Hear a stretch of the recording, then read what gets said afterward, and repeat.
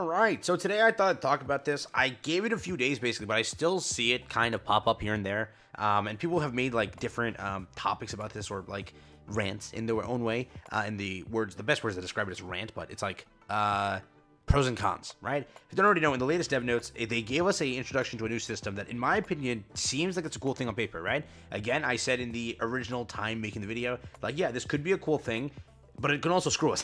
You know what I mean? It can also screw us. So we'll see how the system turns out.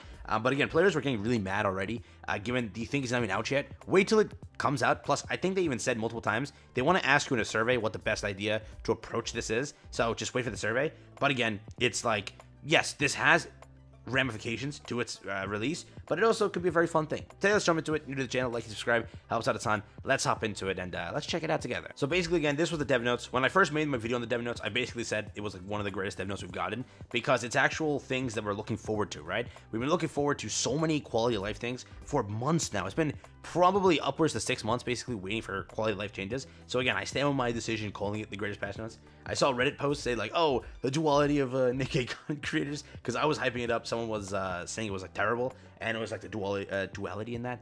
I stand by it. It was the greatest. I'm lost. You can literally not say it wasn't the greatest. There was changes you waited for 6 months for. 6 months for. You got newest systems that can have a lot of fun things for the game. You got. So for me, it was definitely a very good dev notes, and I stand by that. But yes, there's things that we'll have to see, right? So again, I didn't really jump to the conclusion this will ruin the game, just because usually Nikke listens. Whatever it is, I know. To a degree, we've been waiting for content. I just decked my mic. But to a degree, we've been waiting for content. But for the most part, they acknowledge our sort of feelings and be like, all right, yeah, we have to definitely improve this system. Sure, when it came to Liberation, you saw they didn't really improve anything, correct? So there's a give and take here.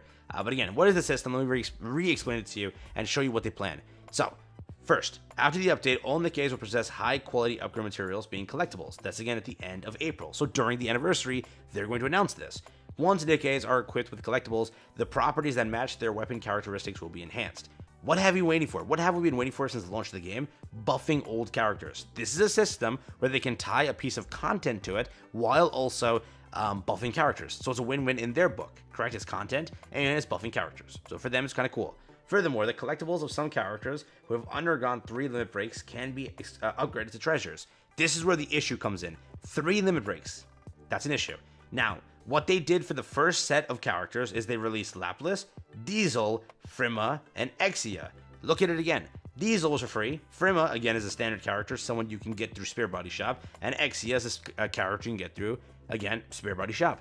Here's Lapis, the only character you can't get from the Spear Body Shop. Now, I'm telling you now, this system has the ability to be a very great system, and again, 3 of the characters out of the 4 you can get via that system. Now, the only character you can't is Lapis, who you have to dupe. If they were to take one system in the game and make it work, where that system now allows you, it's 1.5 years of this game, I think they can tolerate this, where they take that system, being again the Spear Body Shop, and allow these characters to be purchased, being banner characters. Since the launch of the game, they have not updated that shop. That would be a very cool thing to allow these characters to at least be duped. But again, if that never happens, they chose to do it the way out of 3 out of 4 characters are going to be characters you can upgrade, right? Lapis is the only one which you have to pull via molds, banners, and whatnot in order to get this character. So again, that's what they did. Inherently, is this an issue? For me, if they're not doing like the newest of new Nikkes, right, it's not really an issue. And probably even when they buff these characters, there's a lot of characters that out DPS them. So I don't see like Lapis being the new best DPS in the game. But yes, I see like an issue where players are going to be very mad that, oh, I have to dupe this character in order to get like the best benefit and win in solo raid and stuff like that. So it becomes more, relatively speaking, in a way, whale heavy. But again, you know, core solo raid with all the cores and everything you're giving characters, that kind of helps. But again, you know, each their own, right? But the system itself isn't flawed. It has potential. It does have potential, right? It's just this 3 dupe system is really triggering people. But again, the way that I see it is they're clearly saying the characters who currently have low activation rates, so it's characters who aren't being used, right? So they're gonna take those characters, give them buffs, okay, and you probably had time to dupe these characters if you started us from day one. It's a very similar system like Grand Cross. I know there's another game that was mentioned originally. It's called like the Fate system or something like that. It was from a different game. I don't know too much about it, but I do know Grand Cross. How Grand Cross did it was the same way. If you're a starting player, you're not going to get relics. That's what it's called in that game. It's the same buff system to this. In that game, we don't have to MLB a character. We just have to beat a boss, farm the boss, and boom, we get it. The boss is very difficult. It's usually locked behind, like, there's like one character that exists, and that character is super strong for beating that boss. That's it. That's what that system is, and it's much better than MLBing a character 100%. But the thing is, with this one, again, that's low activation rates. It's depending on also how fast they release these characters and everything. That will definitely be the issue later on. If they just update the shop, it's going to be a much easier thing to get through. We'll see if that ever gets updated. But as of right now, I don't think it's that much of an issue yet. We'll have to see how everything happens and then find it out. Again, what I would mainly say is they're only buffing Laplas being the one character. If they do this often where they're only buffing characters that exist via, like, again, the ability to get them to the shop, then you just save your currency and buy those characters as they release, right? We get a lot of silver tickets. It takes a little bit of time to dupe them, yes, but look at it right now, right? As my account, again, I didn't spend too much money in this game, you know that, and I still have MLB'd, like, what, Blanc, Noir, so many characters. Diesel's definitely, what is it, MLB'd for me, even Cord, I think, she's like Cord 2 or something like that. Laplas, 100%, I think I'm very close there, actually. So, again, for me, I'm not doing that bad in this instance. And some updates I'll win where I'll have, like, the characters maxed out versus the other ones. Yes, that's going to be the case. I'm not a whale speaking. But if they keep doing this or they release this too often and they keep buffing newer characters, then it's an issue. If they stay true to low activation rates, if they maybe include the ability to buy these characters, it's 1.5 years of this game existing, right? It kind of sucks if you can't buy the characters finally. Like, at least slowly introduce them into the shop. That'll be a very nice thing. It's still hard to get the currency, so we're still actually suffering, devs, remember that, but it's at least nice to have an ability to guarantee it. It kind of sucks otherwise, right? But again, like, because for example, right, it's gonna put this entire new thing where it's like, oh, in order for me to use my relic in the future that I want for this character, because I really like this character, I now have to MLB it. It just puts out a crappy sentiment in the community. That's kind of what I'm trying to say. But if they do introduce it where it's like Laplas can be bought from the shop, you know, when the anniversary happens, I think then it's a very, very good system. But again, as of right now, I'm definitely not on the hatred side of it. I think this is good. I won buffs. It's again fine. It's lesser used characters, so it's not like that. And I also don't think they're going to make them meta. I just think they're going to make them usable and able to be, again, operated with, right?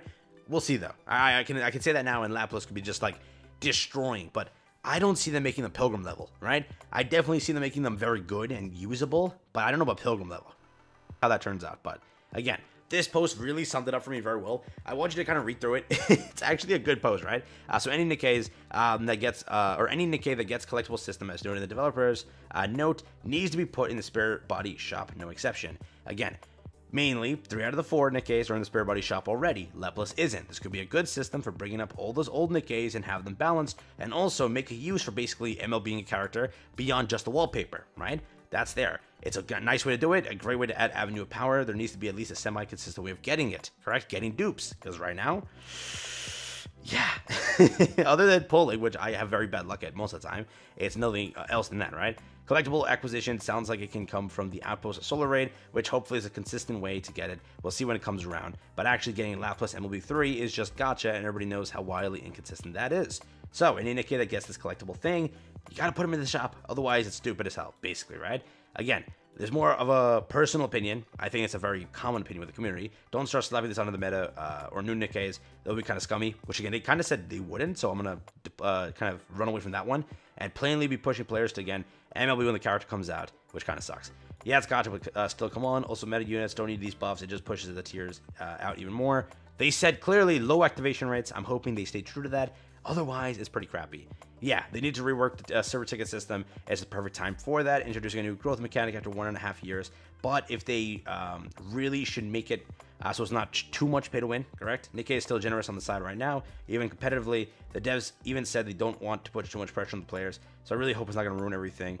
Again, I'm going to be honest with you, this system has potential. It does. I don't think it's really an issue yet. It's just, you know, it would be like the nicest thing ever to introduce that update system for the shop at the same time of doing this, making it easier to obtain.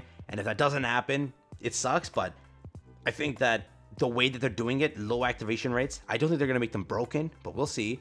And I still don't think that they're going to pick up too many of the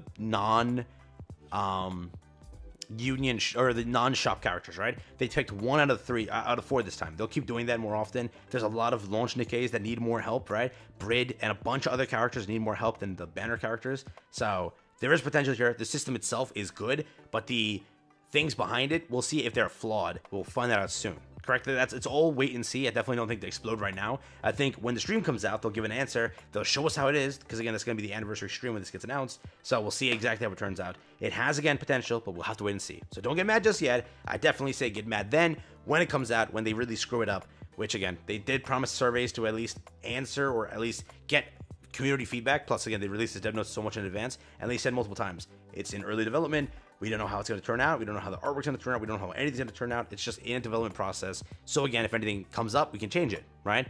But we'll see. So with that, I'll end the video there. Let me know what you think, your thought process on everything. But yeah, I think the system has potential, and I don't hate it yet. But we will hate it soon, maybe, if they screw it up completely. I have faith. They haven't fumbled that much, right? Right? I don't know.